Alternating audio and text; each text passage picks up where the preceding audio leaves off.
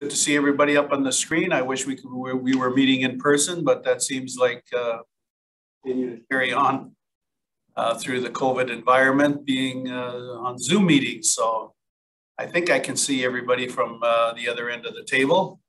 So welcome. I will call this Abbotsford Police Board regular meeting for January 26th to order. And the first item that we have is the introduction of a new police board member, Colette Squires. She's down, well, she's down on the bottom of my screen, but I don't know where she is on yours, but there she's waving. Good, I can see that. Colette has been appointed to the board, the order of the Lieutenant Governor and Council that was approved on December 24, 2021. And she's appointed for 1 year, so her term ending December 31st, 2022. And for Colette's benefit, that is not unusual. Most of the new board members are appointed for a year, and then usually on a renewal, it comes with a 2-year term. I don't know that there's any 3-year terms that I've seen in my time as mayor. So don't let that discourage you in any way. That's just the way the system works. And they send me letters before that, just advising me of that. We do have a couple, well, I'll leave it at that. Colette, maybe if you can just tell the board and the staff that are on the call a little bit about yourself. And I could do some of that, I think, but I may say things that you would not have said and omit things that you would have liked me to say. So anyways, I'll turn it over to you. And if you can do that in a few minutes. Yeah. That's great. Thank you very much, Mayor Braun. And it's a pleasure to be joining all of you. And just a few words of introduction about myself. I have a fairly long-standing connection with the Abbotsford Police Department. I was the executive director for Abbotsford Restorative Justice, their first paid executive director, and had the privilege of being able to help design those programs for community, for neighborhood disputes, police files, develop the schools program, the mentoring program. And that was between 2003 and 2009. And at that time, I took training at the Justice Institute of BC to widen my skills from being a victim offender mediator to be able to practice mediation more broadly. In 2010, I had left Abbotsford Restorative Justice. I started my master's degree at UFV in criminal justice, and I launched my private practice. And so Colette Squires and Associates was launched then. And so I do kind of two aspects in my work there. Part of it is mediation, conflict resolution, helping organizations respond to things like sometimes grievances and investigations and harassment, things like that lead to the need to help facilitate people being able to work together again after that, or work together more effectively. I've done a lot of training, leadership, coaching and mentoring, and communication and skills trainings in that organizational setting. And so that's for government as well as not-for-profits and business, but also families. I've had a number of families that have called me, so I've been able to help them, which is great. And then there's the other side of my shop where I'm an instructor at the Justice Institute of BC in the Center for Leadership and Conflict Resolution. And I also teach criminal justice and criminology at Trinity Western University. And I deliver training as a guest speaker in a number of different settings. I've done a lot of that in the school system. And I help organizations design and evaluate their programs through an evidence-based approach. And that's very, very important to me. And some of the things that I'll be looking at too as we think about how to make positive changes for the community in Abbotsford. So I do a lot of different things, but with a lot of touch points in the field of public safety, criminal justice, and very, very passionate about collaboration between community partners and how police work together to create thriving communities with high degrees of well-being and a sense of mutual regard and mutual respect. So very happy to be here to be able to support those kinds of things. And just wondering if I'm audible, if my mic is working well. Thumbs up if you heard me okay. Is that, people got it? Thank you. That's great. Anyway, thank you, Mayor, for that moment to introduce myself. Thank you, and thank you for your comments. I'll maybe have the existing or the rest of the board just give a brief introduction. I'm not sure you know all of them, just who you are, what you're all about, and how long you've been on the board. So I will just start in the order that I've got it. Mark and Paula, although I think Paula just joined. I was going to say Mark and Paula were both going to be just a little bit late, so I'll leave Mark to the end. So Paula, why don't I start with you? Hi, everyone. Sorry I was late. I was doing another workshop till noon, so glad to be here.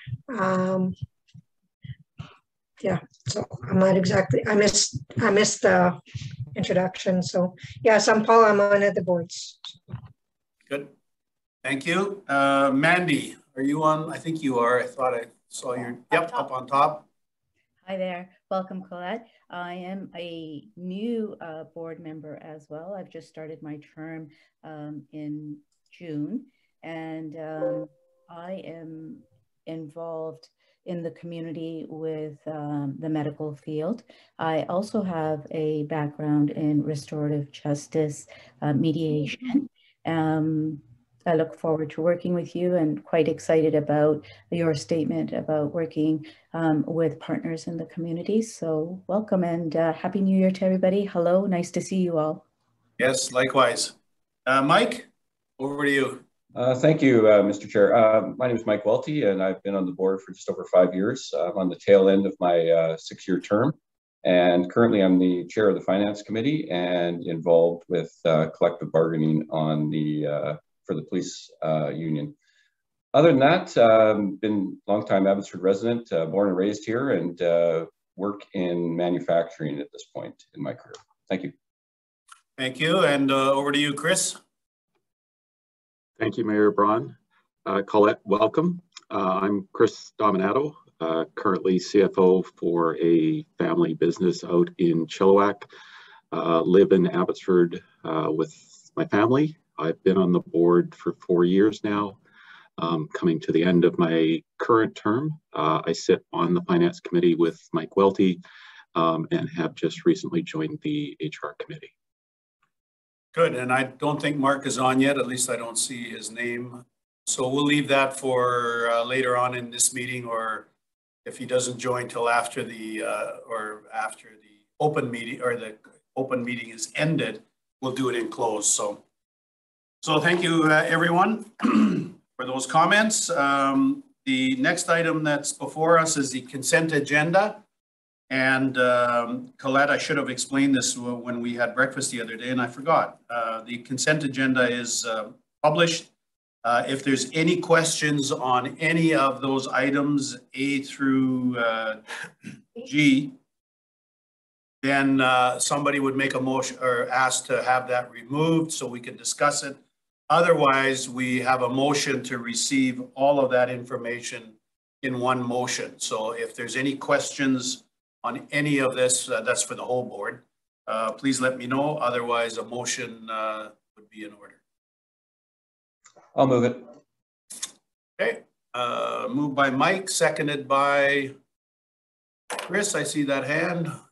Little dark background. I got to look a little close. I'm so far at the other end of this table. I should pull this one out and move a little bit closer. But if I miss your hand, don't take it personally. All those in favor? Opposed, if any? Motion carries. That takes us to business arising out of the previous minutes, and there is one item for the Police Board Awards.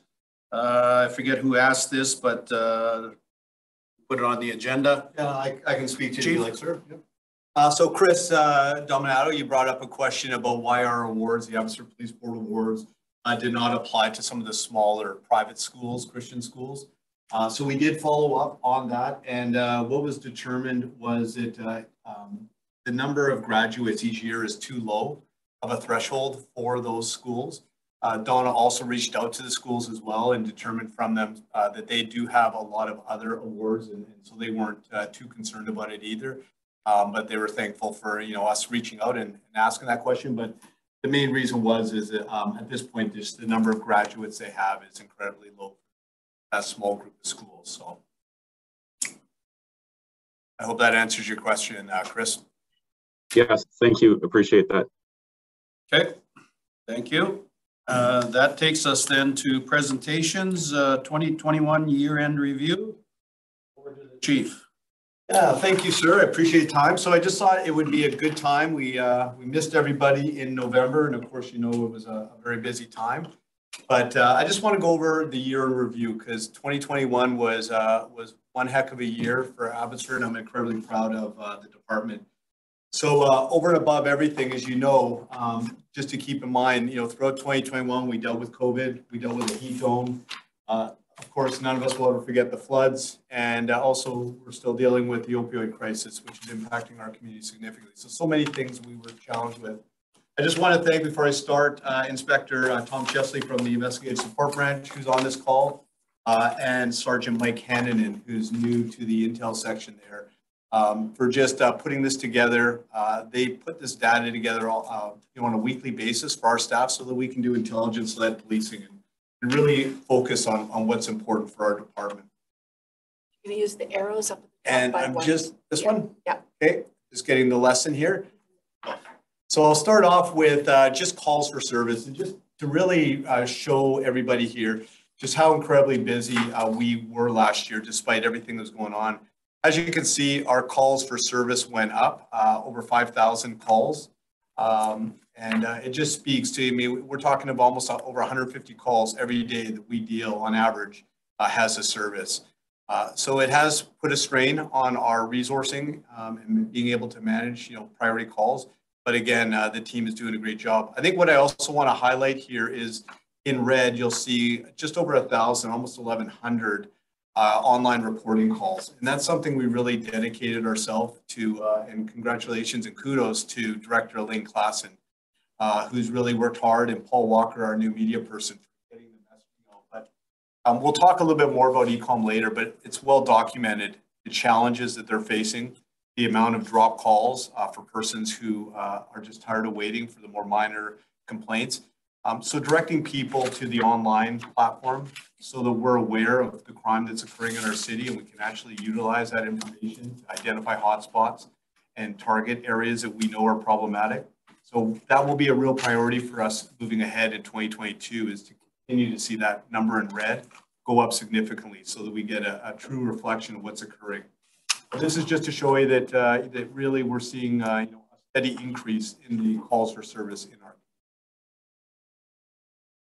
street checks is something there's been a lot of discussion about over the last couple of years. As you know, it was mandated by police services, new mandates on how street checks are conducted. As we talked about, quite a bit of concern about whether that would impact crime and our ability to manage crime. You'll see shortly that it really hasn't for the most part. So we only last year had 10 street checks. And we're very mindful of the impacts these types of checks can have on, certainly our racialized, marginalized community. But we also know that connecting with our community, talking to people out in the street is important. So I just want to reflect that this is a change. As police board members, you certainly will probably have much conversation about this with other board members from other communities. So, and please feel free if you have questions as we're going along, or get them at the end. Just want to talk about homicides. Once again, we did see an increase by 2 from the year previous. What I think is important to note, and something that I think all of us here, the management team that's on the call, we're all very proud of the fact that we've been able to really do a lot of effort to address and disrupt the gang violence and the homicides that are directly connected to the Lower Mainland gang conflict. So last year, none of these homicides that we had, despite 4 being, obviously very sad for our community, none were directly related to the Lower Mainland gang conflict. And that's a kudos again to Inspector Vanette's team, Inspector Doug Moore, Inspector Tom Chesley, and everybody who's just put in a lot of efforts in their branches to really take very proactive steps in addressing the gang violence that used to be quite prevalent in our community. And as you can see in 2017 and 18, the numbers, what they reflect. So we know that this is something we can never lose sight of, and it is a priority for us, as you'll see, moving forward with our strategic goals in 2022. Our violent crime rate, one thing I'm very proud to report again is we do have the lowest violent crime rate of all our neighboring communities in Fraser Valley here. As you see, we went down 7% for violent crime in 2021. So the number there reflects 10.8 incidents per 1,000 population. As you can see, some other communities around us went up. Some communities went down quite significantly, but they still have a higher number per thousand. So when we say, making Abbotsford the safest city in Columbia, that is something I can promise you is very alive and well in all our conversations, and something we take great pride in making sure we are the safest community in British Columbia. And I think these numbers in part reflect that. One thing I just want to bring to everyone's attention is, a trend that we've seen that continues to increase, incredibly troubling for us, but assault against a police officer. Last year, we had 29, the year previous, 32. I should note that 29 doesn't just reflect, in some cases, it was 2 police officers that were assaulted in one incident. That would be counted as 1. So the number is actually more than 29 police officers. But, every day, our police officers are putting themselves in very difficult positions. Just 2 days ago, I read another call of police officers being spat at while they're trying to assist a person who is going through a mental health crisis. And these are very challenging calls for everybody. There's a lot of scrutiny on our members, but I can tell you that, incredibly proud of their professionalism and how they handle themselves and in managing these very difficult, intense situations. But I think it's an important thing for us to continue to monitor, because it is something we're seeing not only in Abbotsford, but certainly in all communities. When we're talking about violent crime, one of the areas I want to talk about was robberies. Last year, we were up 22% from the year previous. So in 2020, we had 85. 2021, we had 104. But just to give some perspective of what this represents, so 27% of those robberies, or 27% were shoplifting files where violence escalated when the person was confronted. So, for example, threatening the store detective or threatening staff as they were trying to intervene. So that's obviously very concerning for us, but it is a real trend again through communities in the Lower Mainland. The other one is with street associates, and a lot of times that's impacting our marginalized community. With sort of street level type robberies. Our street outreach response team, Inspector Burrows and the team, his work of his teams are trying to address that, support people in the street. One of the things I will say that may be a contributor is the fact that we have built these relationships with our marginalized community, and in fact are having more people report some of the street level robberies, because patrol, our street outreach response team are actually reaching out to the community, going into the camps and talking to people, and they are more open to now telling us their stories and what has happened. So as you'll see, we did have 5 bank robberies, 3 gas stations, and 11 were at a store or a restaurant. So sexual assaults, again, up 9% from last year.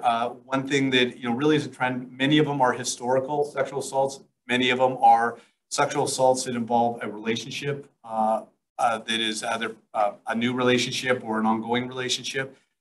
One thing, again, like intimate partner violence, this is a number that we actually don't mind in a way seeing going up, because it reflects in some cases people being more comfortable in reporting incidents that are occurring. One of our biggest concerns with intimate partner violence, sexual assaults, is the unreported files that are occurring. So there really isn't a lot of trends that we've identified in order to proactively disrupt. But one thing, and Deputy Crosby Jones has been working hard on too, is with the study, just finding what some of the barriers are for reporting these types of crimes, and trying to make sure that we can enhance people's comfort level and ability to reach out and want to get help and make those reports. So.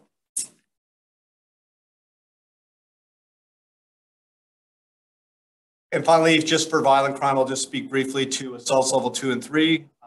They're up 3% from last year, really a nominal amount from the year previous. But again, we're seeing a lot of these are kind of those the street level type incidents that were occurring.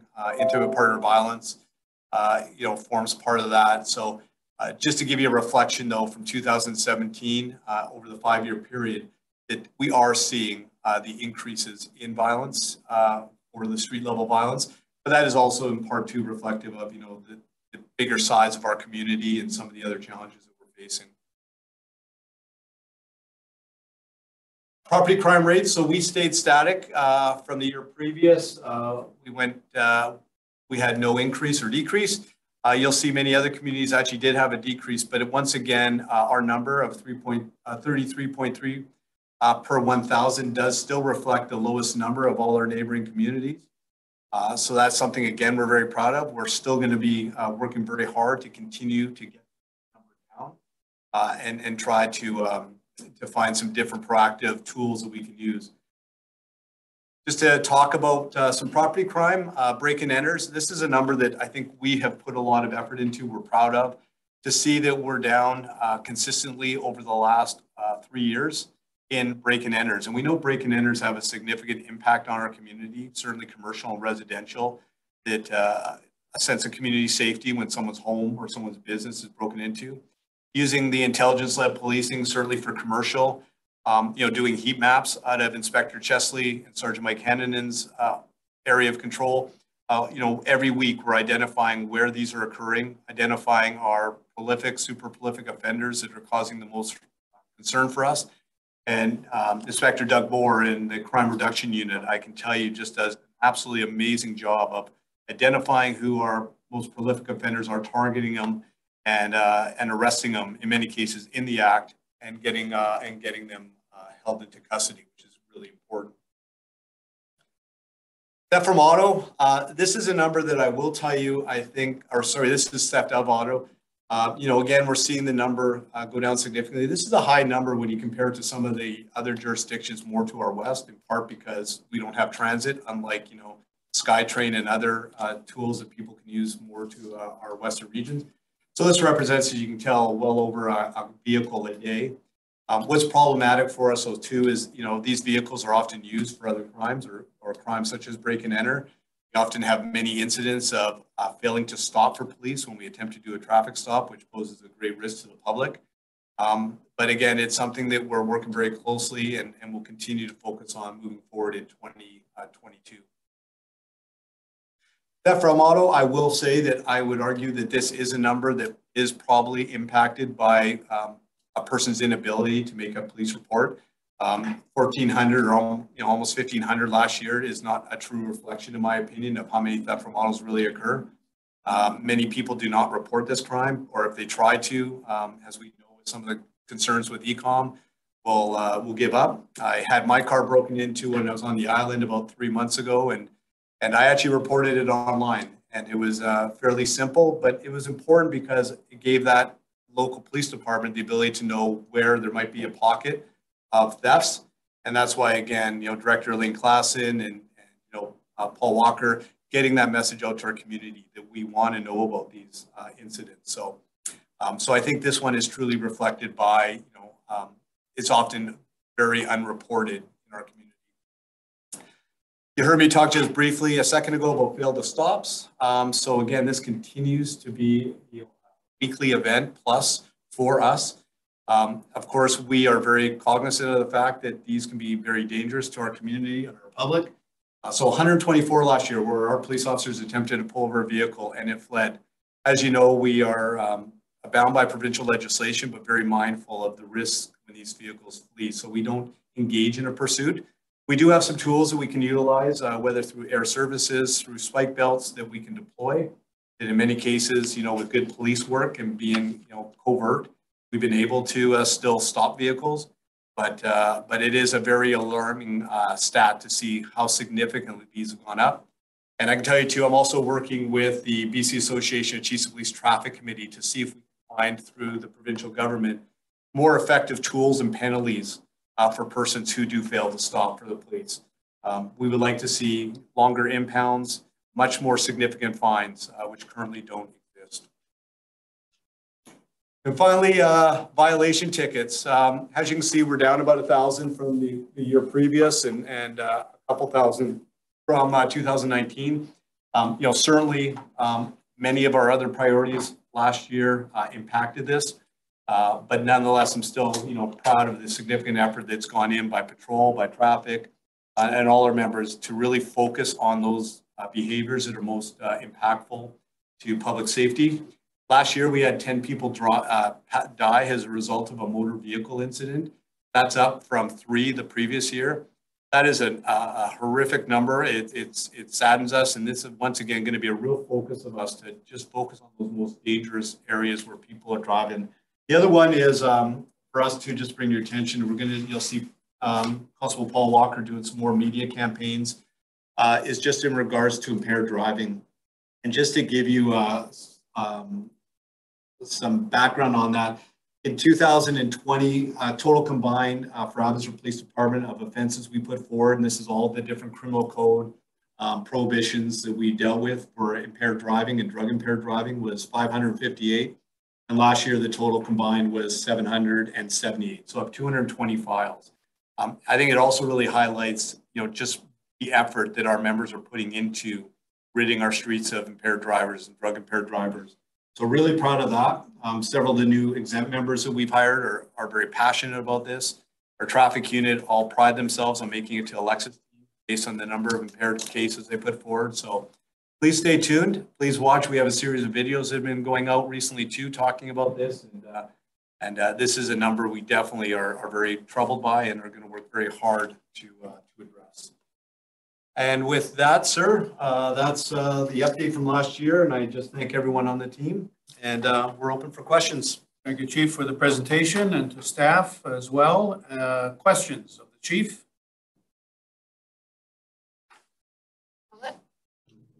Colette, I see that. I think that was Colette. Yep. Go ahead.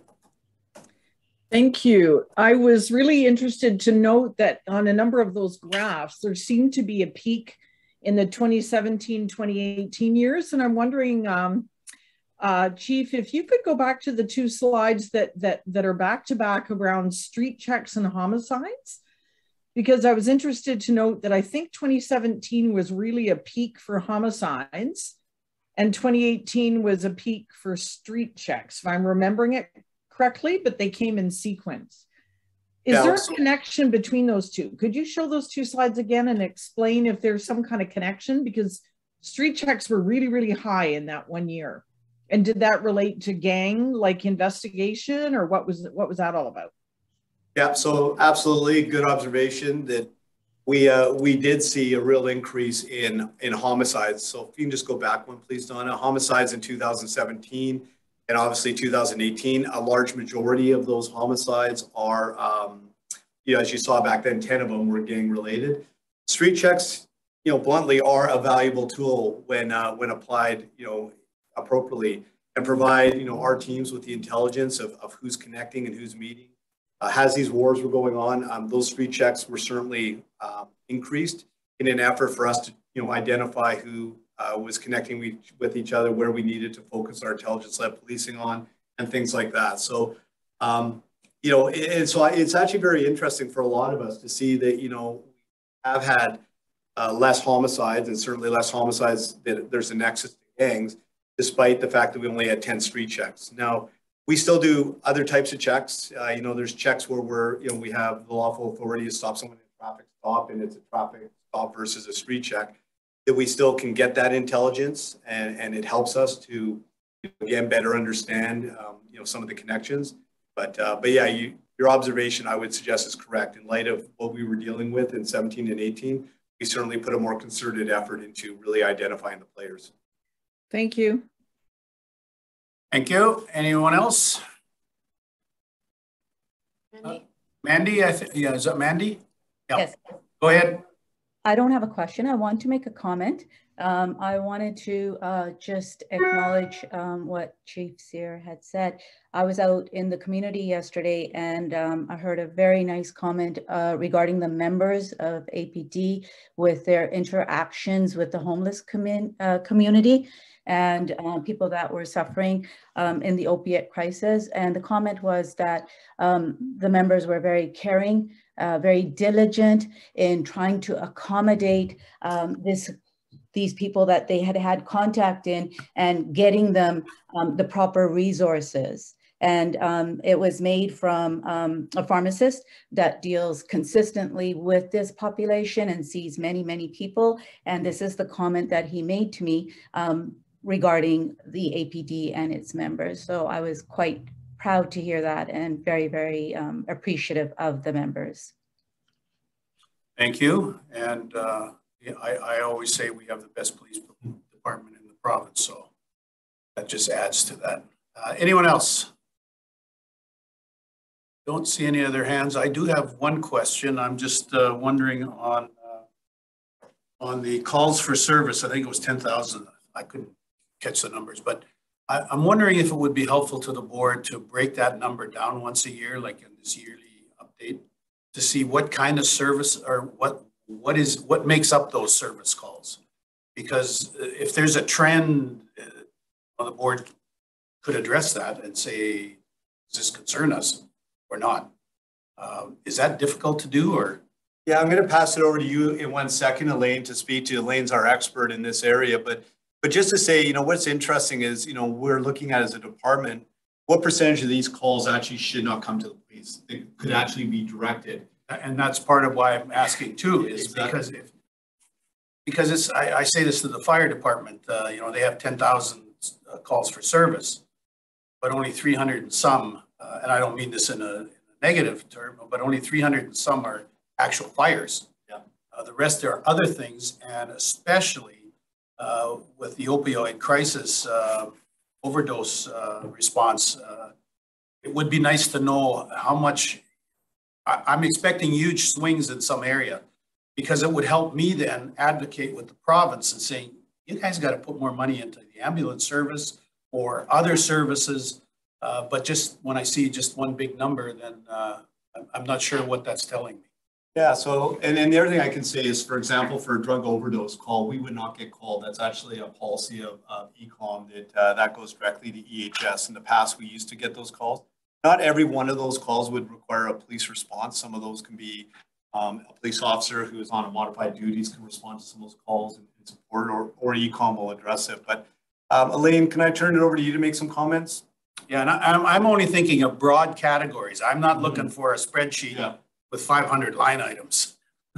Yeah, it wouldn't be hard to pull out. We do, it goes by uniform crime reporting, and so we can pull it out, but it would be really broad, Mayor, because a lot of our files would fall under the category of assist general public or assist police fire or police ambulance or fire. So it would be quite broad. We do tend to go to a lot of what we would call assist calls that may not result in any sort of report to Crown Council or any charge approval process. We really get called for lots of stuff. So what we could, it wouldn't be hard. It would generally be quite broad. Actually, you brought up an interesting point, which is a pet peeve of mine, is charge, the number of files that go to Crown Council and how many of those actually lead to a charge. Because if that's like 1/10, that actually reinforces what I've been saying to the Attorney General. So I'm looking for some ammunition here. Well, I know we sent you that report that Inspector Chesley and his team put together on prolific and super prolific offenders. And we can certainly build on that, because that is one of, Constable Walker and I have tried to push some of that out on social media, that we are frustrated that, we're getting these prolific offenders, most recently one with 12 catalytic converters, who once again, is just causing havoc in our communities. And we need these people held in custody and to buy us some time, and hopefully let them learn a bit of a lesson. But yeah, surely. Good. Thank you. Anyone else? Don't see any other hands. So that takes us then. So thank you, Chief, for your year-end review. And that takes us to the Chief's report. Yeah, so it seems like a long time since I've been able to update everybody, and I'm really happy a lot of the team, senior management team, could be here today on the call, and Paul Walker. And I just want to start off by just speaking about the flood and really the reason we canceled our November meeting. But so on November 14th, we all saw, live on TV, the heavy rains that hit our community, and on the 15th, we really saw the impact of the floods on our entire community. And I have to tell you that I could not be, and as you say, the best police department, sir, I have to tell you that I absolutely truly echo that. I could not be prouder of the women and men of this department. Everybody you see on this call, everybody 300 strong, our professional civilians and our members who just absolutely went over and above during that real 2-week period when everyone was on fumes, when people were, I can tell you stories of police officers who themselves were impacted by the floods, who had themselves lost homes or their families were having troubles with the floods in their homes, that were out there on that Monday night, keeping the community safe, taking off their duty belt and going into heavy waters, contaminated waters to rescue people. People working, 40-hour days who were on fumes but wouldn't go home until we absolutely forced them to go home. And so many others who just put in extra hours or adjusted their shifts at last moment, to who were working in different units who came to help and support patrol and the efforts that we had. Not only that, but also to thank all of the other police departments and agencies who stepped up and supported us when we needed them most. I mean, we saw it over and over again. Just anything we needed, we were given, and that was spectacular. Your senior management team, Constable Walker and media, I can tell you every one of them just did an unbelievable job, whether it was in the Emergency Operations Center, managing, critical infrastructure and other things that we need. Logistics was a nightmare. We had a vast majority of our members who were trapped in Chilliwack that we were trying to bring in to work and to get them home to their families. So there was just so many moving parts. So all that to say is, it's in your most difficult and challenging times that you really see true character and true leadership. And I saw that over and over and over again. Could not be prouder. And maybe also just to say, sir, that to you, your leadership meant the world to us as a department.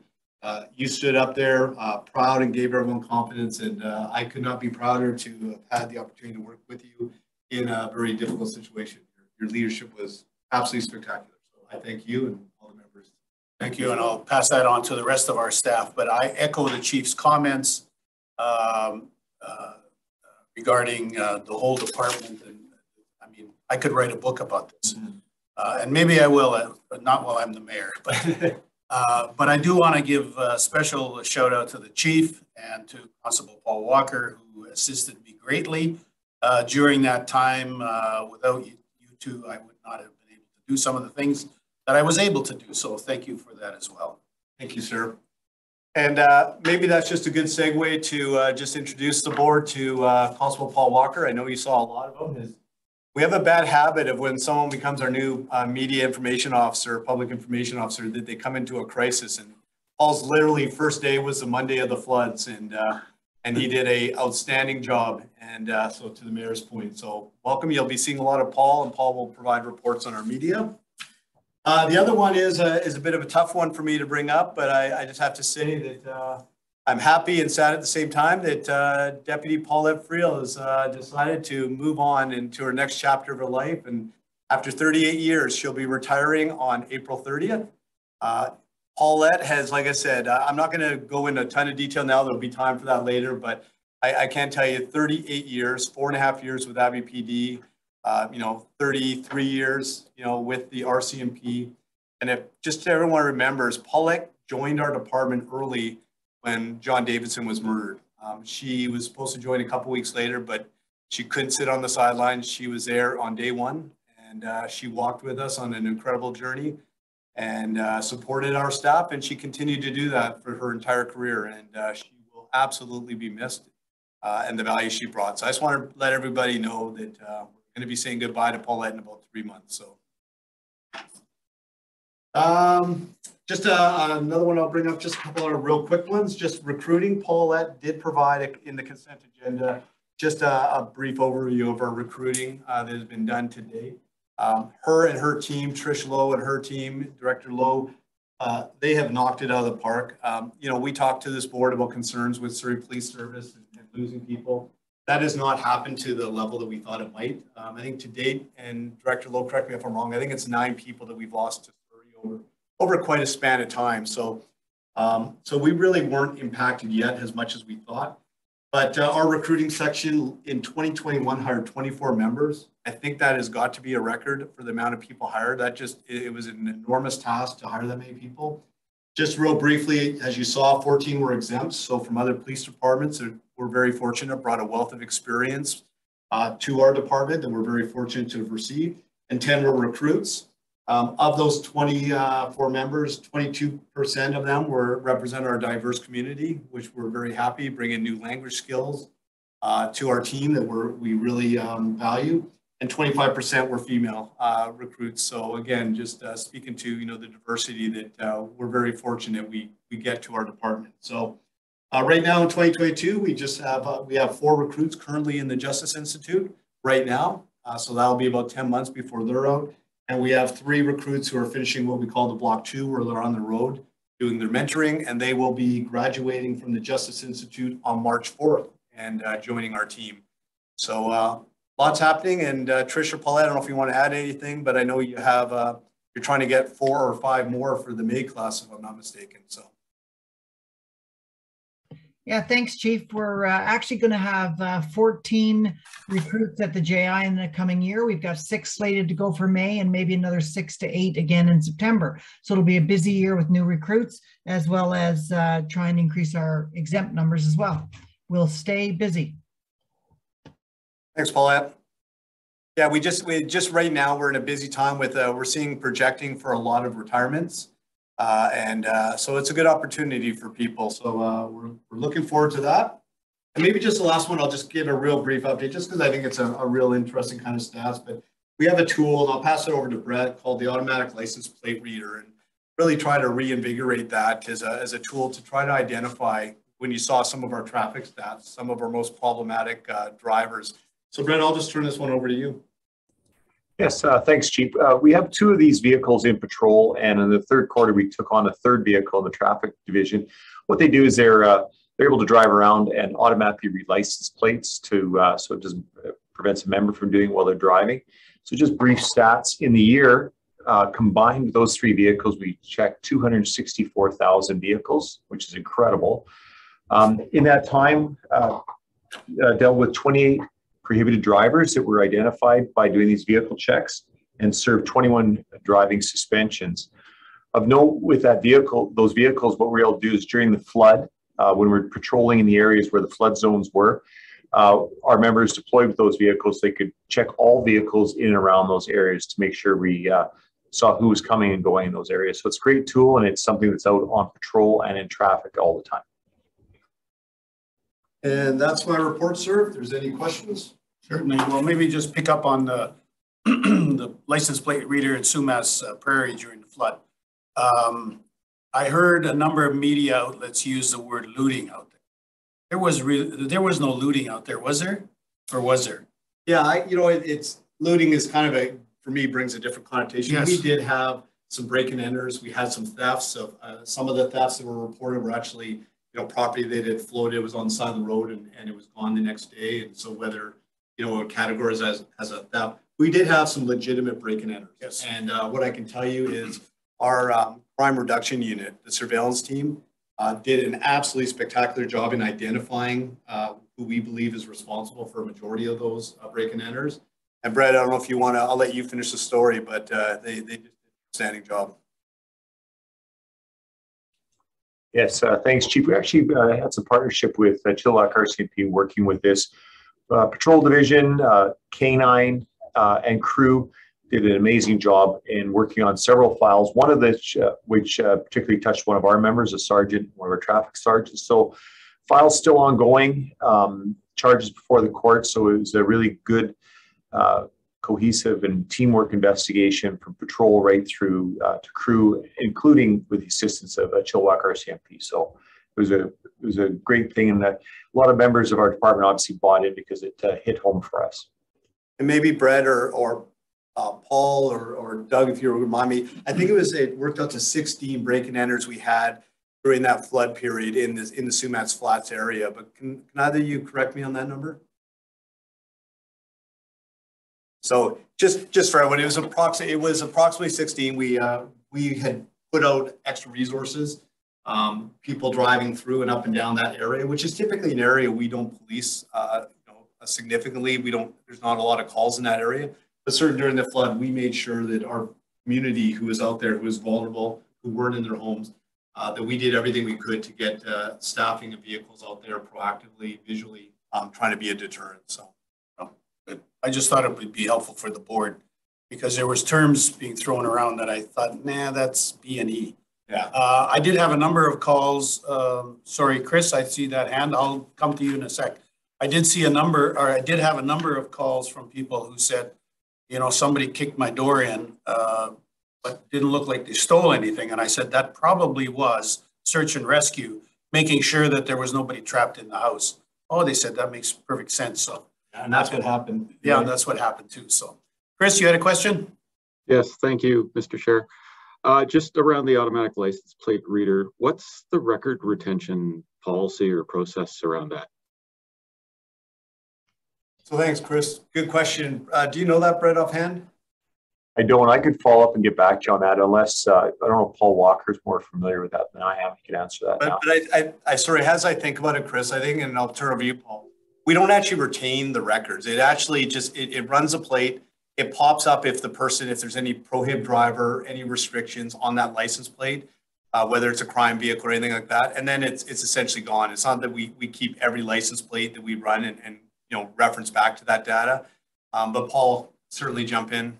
Yeah, I can add to that, Chief. As far as like the Chief mentioned, all the hits or the scanning that takes place in the day is purged at the end of the day electronically when we do the upload back to the eDivision server. Anything that we had a hit on that we action, such as a prohib driver or warrant arrest, that data is sent to eDiv as well. I believe it's retained for 2 years and then purged. APD here, we don't control any of that data. It's done by the RCMP and we're at arm's length from that. Good, thank you. Any follow-up? Good.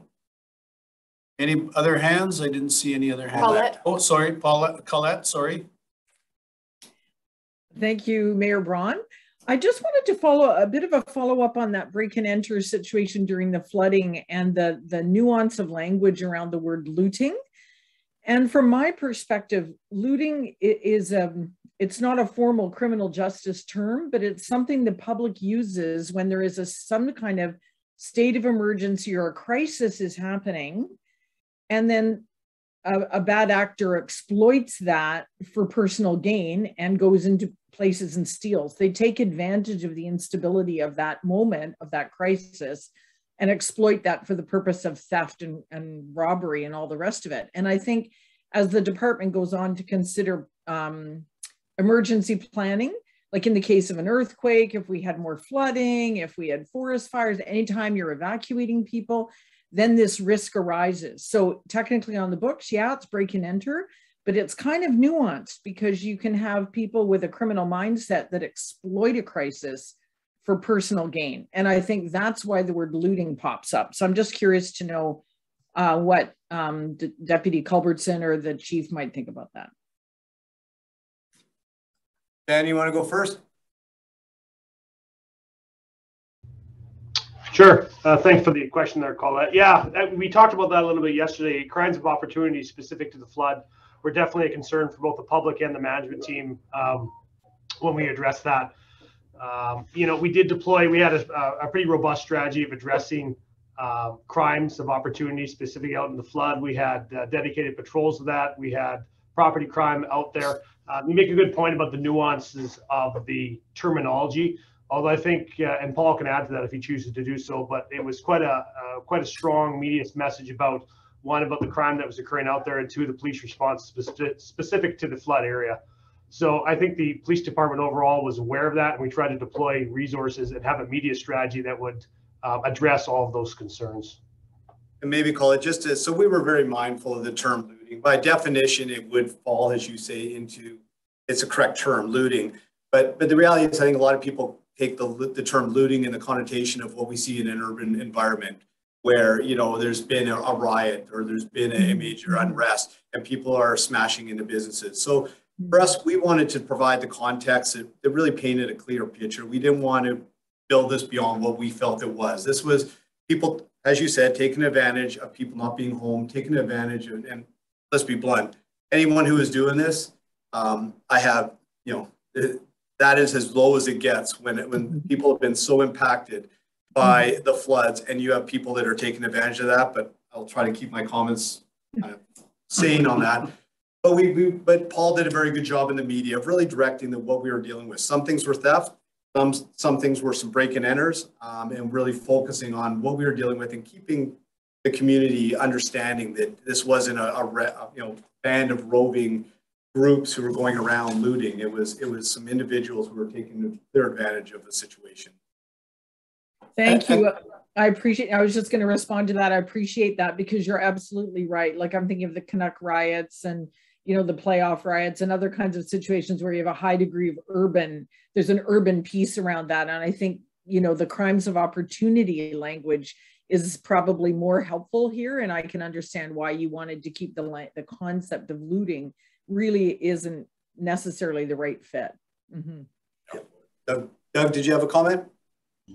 Yeah, thanks, Chief. Thanks, Mr. Mayor. Sorry, I tried to get on back there a little while ago for the 16 charges. So I think we did submit 16. I don't know how many Crown went with, but we certainly, you know, we have 4 people that are in custody, and from reviewing and providing oversight from the command post and going through all those files, there's no question they definitely met the benchmark of intent of being a break and enter. Thank you. Are there any other questions? I don't see any. Okay, thank you, Chief, for that. That takes us to our next item, which is ARJA update. And that goes to Mark, but I don't think Mark's on the call yet. He has not joined yet. He hasn't joined, so we may have to pick that up later. Okay. Or we'll do it, well, if it's not at the end of this meeting, then it'll be in the next meeting. Yeah, also the next agenda item as well. Yes, I just saw that. So he's on the next 2. So that takes us to ECOM update. Thank you, Mr. Chair. So I've got just a very brief update for open, and then I've got some more elaborate discussion for closed. Since we met last, I believe it was October, there was a lot of discussion in the media in regards to BCEHS and their call answer delays, some of their staffing issues in regards to dispatching ambulances and ambulance attendants to various calls. And so what was happening at ECOM is that operators would have to stay on the line until that call was picked up by the dispatch center for BCEHS, which was resulting in huge call delays and tying up 911 lines.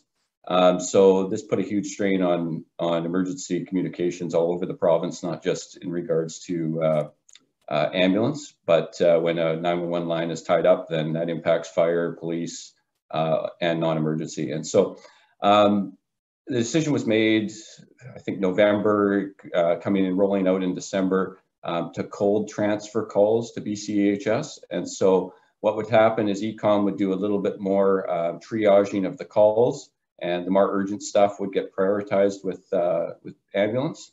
But if it was a pretty straightforward ambulance call, it would be cold transferred to the dispatch center at BCEHS, which would then open up 911 lines for other callers and would also open up non-emergency lines. So that put a huge strain on emergency communications just in general.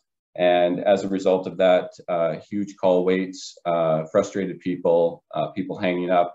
Non-emergency was basically non-existent over that period of time because there wasn't enough capacity to answer all of the calls that were coming into 911 or into the ECOM dispatch centers. So that's a little bit of context about what was going on. And then you would have heard in the media some discussions from the union and rebuttals around the chronic understaffing of ECOM, and then also some discussions from the ambulance side of things where they're concerned about staffing levels at the dispatch center and with people on the road.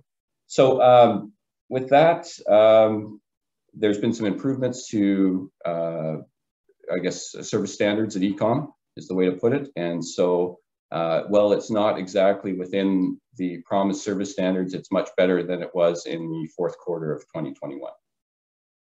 Good. Thank you, Mike. Any questions of Mike? His verbal report. Don't see any hands. All right, that takes us to our standing committee reports. First up is finance. So over to you, Mike. Nothing to report at this meeting. Okay, thank you. And governance and policy is Mark, but he's not on the call, so we'll have to pick that up later. HR, Human Resources Committee, Chris, anything for us? Nothing to report at this time, no. Thank you. That takes us to other business. I don't have any, which then takes us to questions from the public related to today's agenda. Mr. Flavel, anything for us this morning or this afternoon now? A cheerful farewell to Paulette and a joyous welcome to Colette. Colette used to try and train me years ago when she was in Arja. And so I'm delighted to see her here. She'll be a great asset to the board, sir. Thank you. Thank you. So did she succeed in training you? I think you'd be the judge of that, sir. Okay. Thank you. Good to see you, Aaron. I wish it was in person, but anyways, that's the world we live in. Our next board meeting is Wednesday, February 23. And that takes us to the end of our meeting, and I'll let the members of the public disconnect. Well, I guess everybody has to reconnect. They have to disconnect and then reconnect for the closed meeting. So it'll take a couple of 3 minutes. And just for the my team, I know you're all busy.